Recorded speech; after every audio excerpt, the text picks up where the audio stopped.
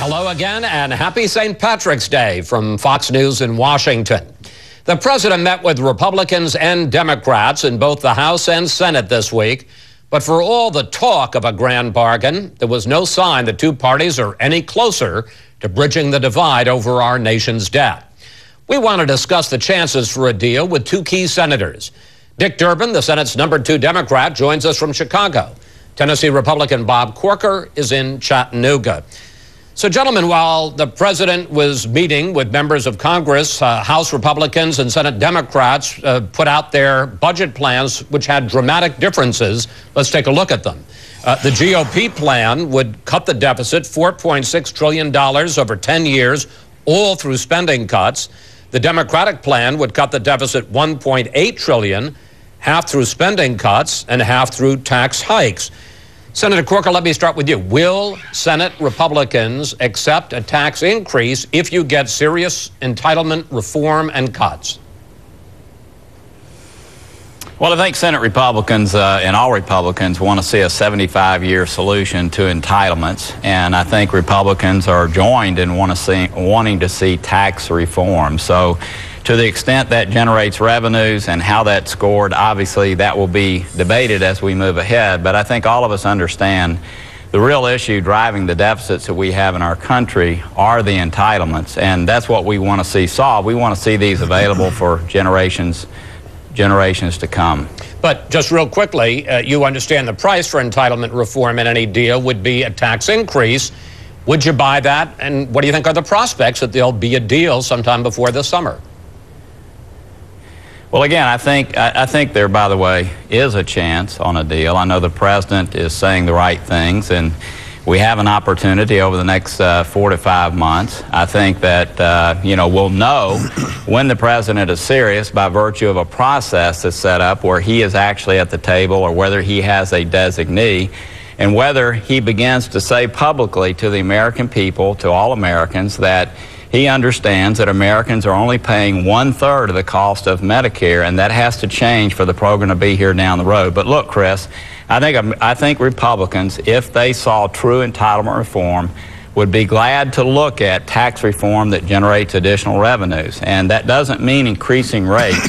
That means closing loopholes. It also means arranging our tax system so that we have economic growth. And I think we've been saying that from day one. Well, Senator Durbin, I heard some give there from Senator Corker. Let me ask you, are Senate Democrats willing to make serious cuts, reforms to entitlements if you get added tax revenue? And what do you think are the prospects for a grand bargain? Well, Chris, let me tell you, I think Bob just gave an honest and constructive answer.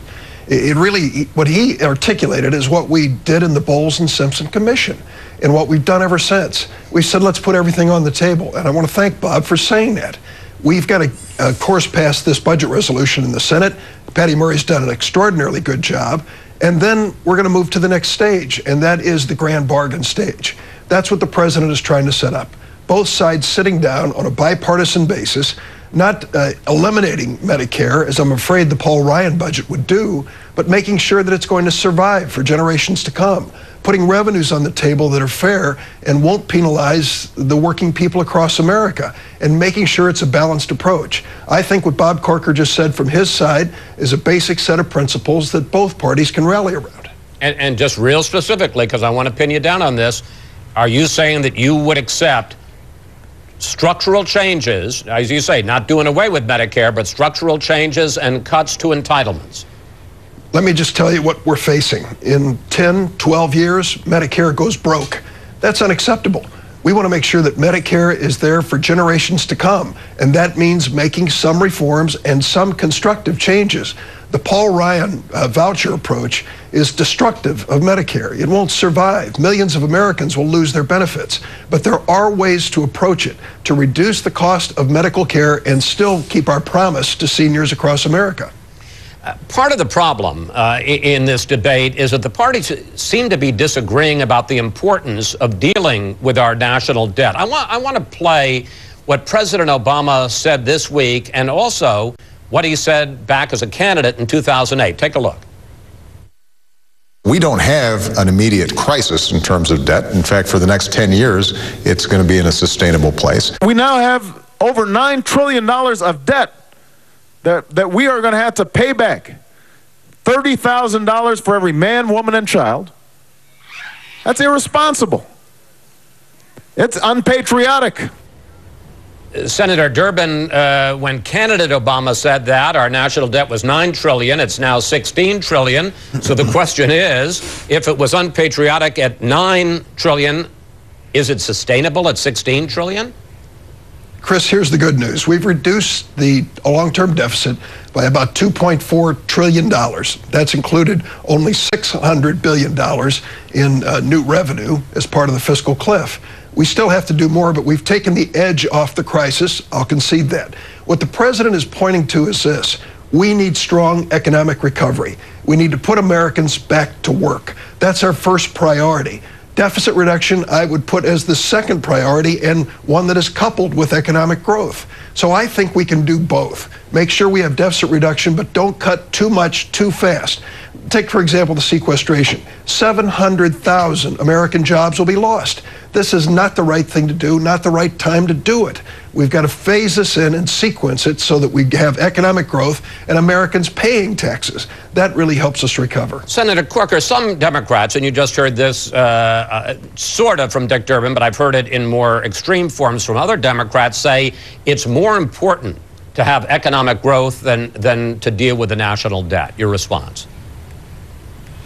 Well, I think we should have economic growth, and obviously we'd like to see that happen, and I think reducing the deficit helps create economic growth. So, look, I think it's ridiculous to say that cutting $1.2 trillion over the next decade when we're going to spend $47 trillion of your money is a step too far. Of course we need to do that, and on top of that, we need to build towards these entitlement reforms, which obviously are creating the huge debt down the road. But look, I think it was disappointing to all of us to have the president come in and talking the way that he is. And by the way, I attended the dinner, I've been on the phone calls, I've met with the White House, and I appreciate the outreach.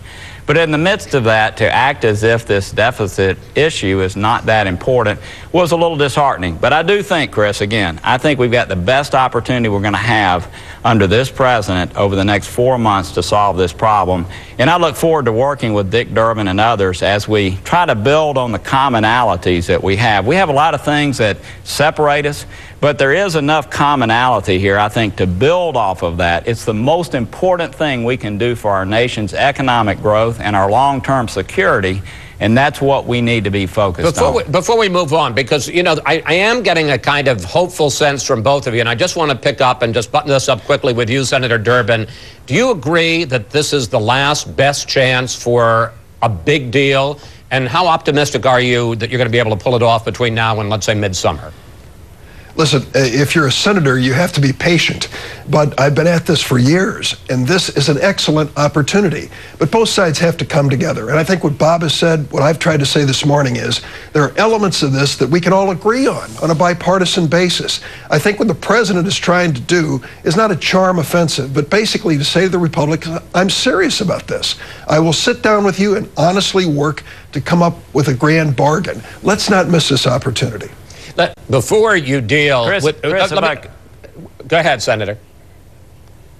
Well, if I could just say one thing, I think we're all going to know, again, when the president is serious, will be when he begins using the podium to explain to the American people that the average American family is only paying 1/3 of the cost of Medicare.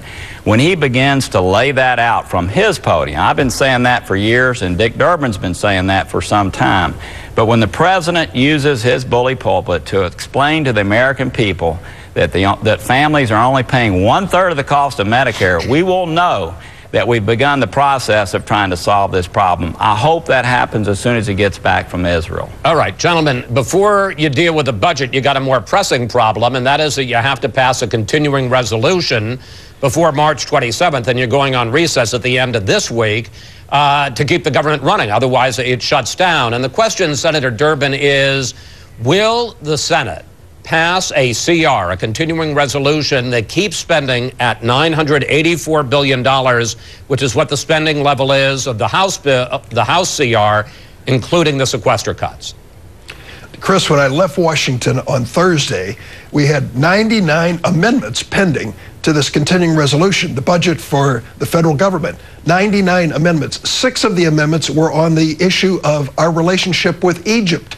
This is all very important, I understand, but we have work to be done in just a short period of time. I urge my Senate colleagues, let's be sparing in the amendments. Let's get the CR passed. We can do it. We can do it quickly this coming week. But direct question, would you accept, will you pass a CR at $984 billion, which is the House level that includes the sequester cuts?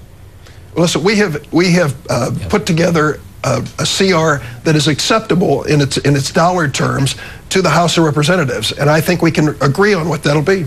All right, gentlemen, we're running out of time. I want to ask you each about a question of something you're involved in. Senator Durbin, you're part of this bipartisan Senate group that is working on immigration reform. Are you going to be able to come up with a plan that creates a pathway to citizenship for the 11 million illegals who are now in this country? And if so, when are you going to put the plan on the table?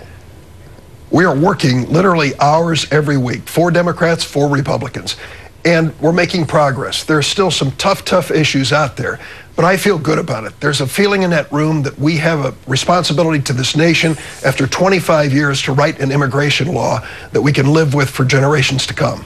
What's the biggest problem? Well, there's several problems. We're dealing with border enforcement, which is very important on the Republican side of the table. We're dealing with the question of the 11 million people paying their taxes, having a path to legalization, and then ultimately to citizenship. Tough issues, but we're coming together, and I think we can do it. I have a positive feeling. Finally, Senator Corker, you're the top Republican on the Senate Foreign Relations Committee. This week, on Friday, the Pentagon announced they're going to deploy 14 additional missile interceptors to Alaska to deal with the potential nuclear threat from North Korea. What do you think of the idea? How serious do you think is the threat from the North Korean regime? And are we paying a price for the fact that President Obama scaled back on missile defense when he came into office? Well, look, I applaud the efforts. I talked to Senator Kerry, and I know we have a group heading off to Poland on Monday to talk about this further. I applaud it. As I mentioned, I do hope we'll focus on a base on the eastern side with radar facilities. And I think the question is, Chris, how does the non-deployment of the 4th phase of our European-based system affect us over time? So there's some technical issues that we're going to be getting into this week with the Pentagon and the State Department, but certainly I think all of us applaud the efforts to beef up our missile defense on the West Coast. Do you think that Kim Jong-un and the North Koreans are a real threat to the U.S.? I don't think that threat is imminent. I don't think they have the delivery mechanisms that are necessary to really harm us. But I think it's really good that we're taking those precautionary measures to make sure that they cannot do damage. I think it puts us in a different place as it relates to negotiating with them. And at the end of the day, Chris, I know there's a lot of talks, 6-party talks, all kind of things that are occurring. I think all of us understand the key to this is going to be China. They're the ones that can actually affect the behavior in North Korea because of the trade issues and certainly the support issues coming from China into North Korea. Right. Hopefully China sees the threat for nuclear proliferation in that part of the world in the event they're not able to stop what North Korea is doing. Senator Corker, Senator Durbin, thank you both. We're going to have to leave it there. Thank you for talking with us, and no doubt there's some tough bargaining ahead on the budget. Thank you, gentlemen. Thank you. Up next, the battle inside the GOP over how